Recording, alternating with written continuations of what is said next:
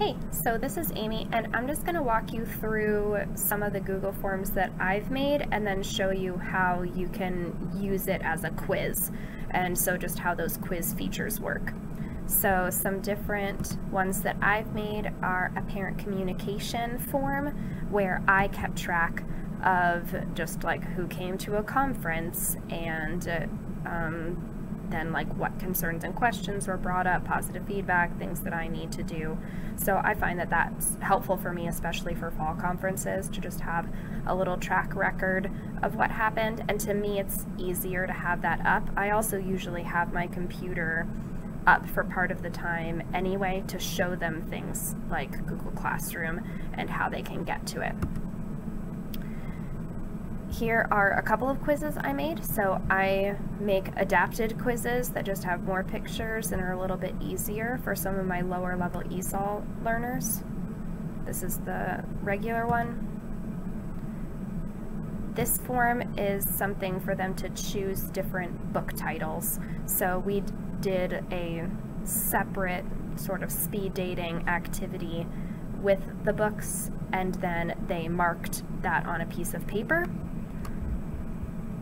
And then they had that piece of paper with them so that they could just quickly fill this out. This helps me a lot, so this is what it looks like for them when it's just a drop-down question, which is one of the choices.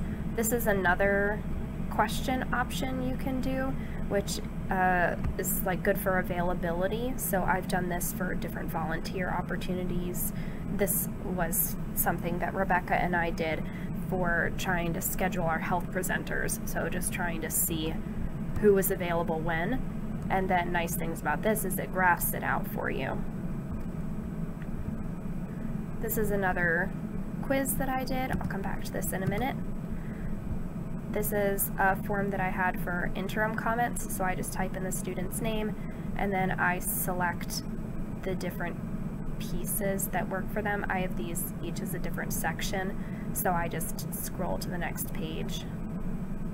And so these are all just comments that I've used in the past, so I can add on a little comment about if there's certain missing work that's available, and I can change these depending on what's coming up with the different quarters. And then I also have something at the end for if it's at the very end of the year. This is an example of a figurative language quiz I did. So for these, I just like duplicated the question and then I changed some of the answer choices. So these ones you can see it's simile, metaphor, hyperbole, personification, and then it is different as I keep going because I just kept changing them out a little bit. And you can move the question choices around. So you see these little 4 arrows, so I can move these different pieces around. When I click answer key, I can change the point value for any question. I can add answer feedback, so I could, for instance, explain that there's no like or as, but this is still making a comparison, so therefore it's a metaphor. And then I click done to go back to the same thing. You can also move questions around by dragging things.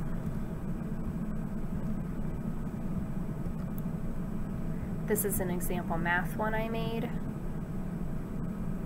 So once again, I really like how I can add in visuals. You just click that little image button and then you can search for something in Google Image. This is a pretty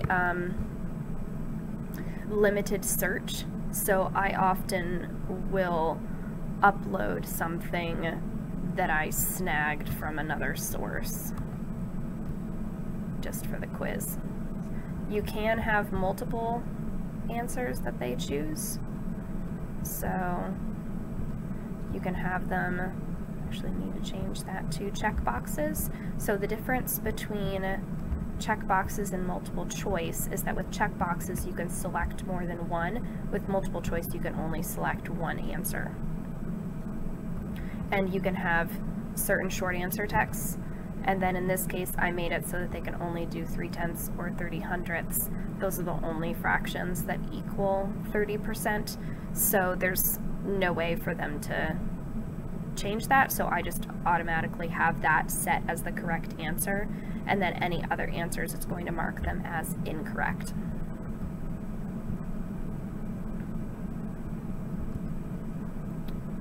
Here you can also add in YouTube videos, so I had them watch different book trailers that I found, and so I just previewed these book trailers, and they like doing this by themselves. We can do it as a whole class, but if they're really not interested in something, then they can kind of like skip ahead to the next one, and so it cuts down on some time. And they like kind of doing it by themselves or with a partner. This is similar, fantasy titles, and I gave them the links to different videos if they wanted to watch. I'd done book talks on all of these, so I was hoping that they would recognize the covers to be able to pick. Look at the weather quiz. So when I look at the responses, then I can see sort of how they do as a whole class. I can look at questions that are frequently missed. So as I scroll down, it shows me who got it. So very few kids, you know, some kids are always going to get things wrong, but very few kids got this question wrong and just randomly chose, whereas most kids knew that this was troposphere. Ones that I might want to go back to are the ones like this question, where clearly they didn't know the answer to this one. So this is a question I would want to cover as a class after the quiz. But mostly, this is another one that I would want to go back to because so many people mixed up stratus and nimbostratus. When you grade it by question, that's definitely the easiest. I would not grade individual unless you were specifically trying to figure out an individual kid's form that you could print out after they'd taken the test if you needed to do that for some reason. So when you grade by question, the ones that are short, the ones that are multiple choice, you don't have to mess with at all because that's super easy. The ones that end any like drop-down questions, that kind of stuff, if you have multiple answers that are correct, like you're trying to get them to select both like two different choices, and like the example math one that I gave where I wanted them to pick 2 equal ratios or something, or 2 equal fractions, then I need to go ahead and manually check those sorts of things. So if I wanted, if there's a chance for them to get partial credit, then I would have to go ahead and do that. So same thing with like a long answer choice, I often will do that.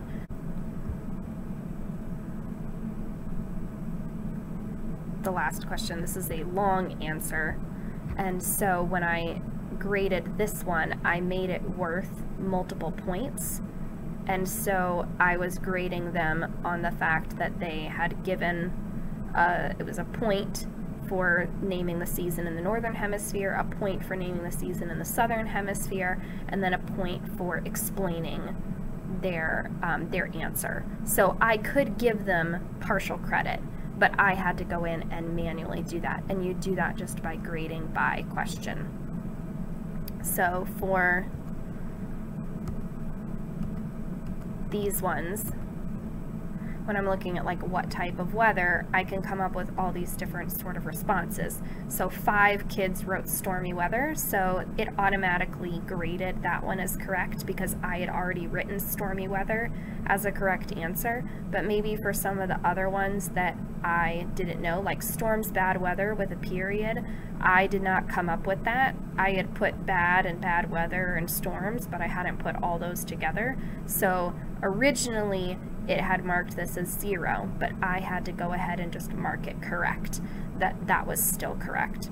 So even doing this like by question is pretty easy. This is the only thing that actually takes time, and then afterwards you can release all the scores.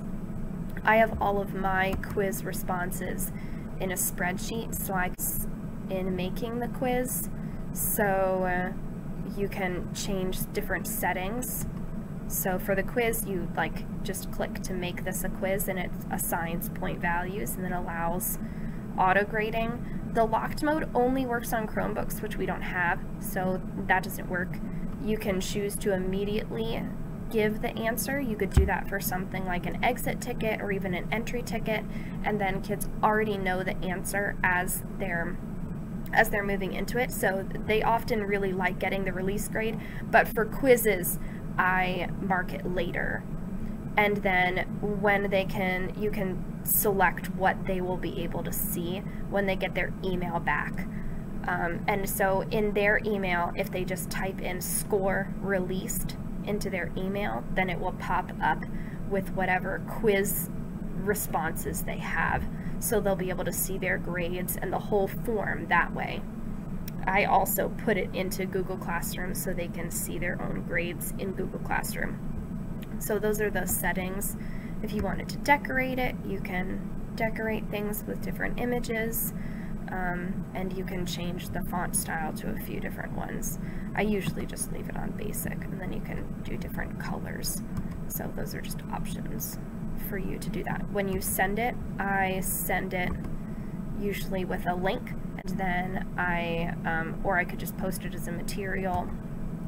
I wouldn't even have to have them turn it in, and then you click add a link and you post it, and then you can select which students use it. So there's so many different uses you could do to get feedback, all different sorts of quizzes. I like that I can add in videos, and you can add in pictures into the document so that it's all in color, which I think is especially nice for science, to have like color images of different things.